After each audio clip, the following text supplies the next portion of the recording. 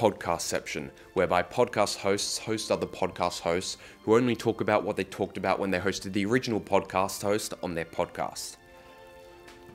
Like with any new art form, it is exciting at first as people are pushing the boundaries of what we previously thought was possible. But at some point, we've seen it all. And with podcasts, this is truer than most, because the barriers to entry are so low and potential benefits so high that every social media personality and traditional celebrity have set up their own version. This angle is usually much nicer, forgive me, we've yet to put blinds on the window. The basic level, all you have to do with podcasts, right, is sit down, set up some sort of just microphone, and then you're done.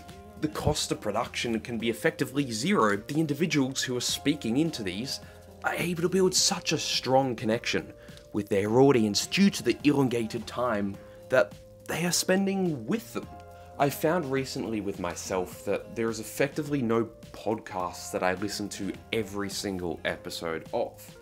And I think some of the reasons is that it's like music, you know, you go through phases where you like a particular genre or a particular artist for a matter of days, weeks, or months. And once that interest dies, you move on to the next.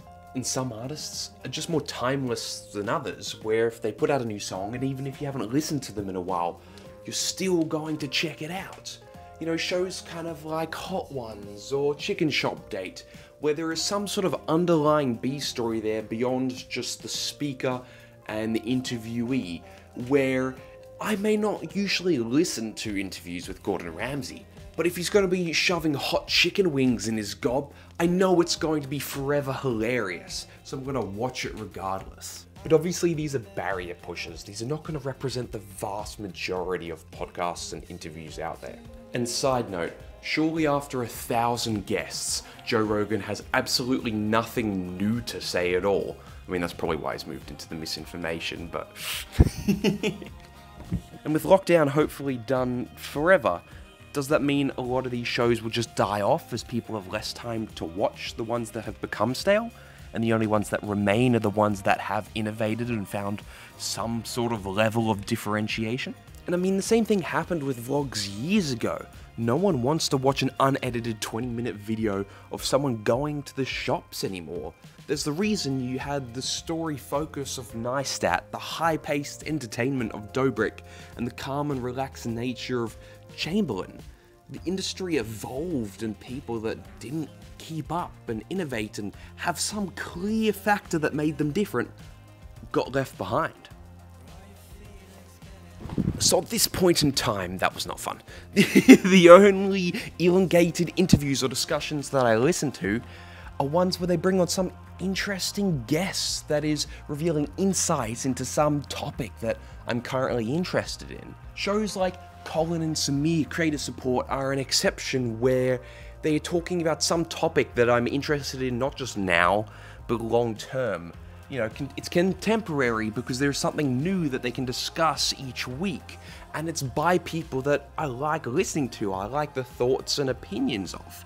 And I mean, other relevant ones like this could be news broadcasters, or it could be sports commentary, because there is always something new each week to be discussed in a topic that you're not likely to lose interested in. If you like soccer, you're probably going to like it this year as much as you'll like it next year. So unless you're doing something like this, it feels like something that can be very fickle and doesn't guarantee much long-lasting viewership. But I mean, that's only my perception of the current podcastception space at the moment. That's why start the discussion down in the comments section, because I mean, I can only view this space so much. There's a reason that they had to cancel YouTube Rewind, because it's impossible to encapsulate the entirety of the YouTube platform into a matter of a couple of minutes. So if you have the same view, great. If you have a different perspective on where you think potentially podcasts are heading, I also want to hear that as well. So just let me know down there and have a great rest of your day.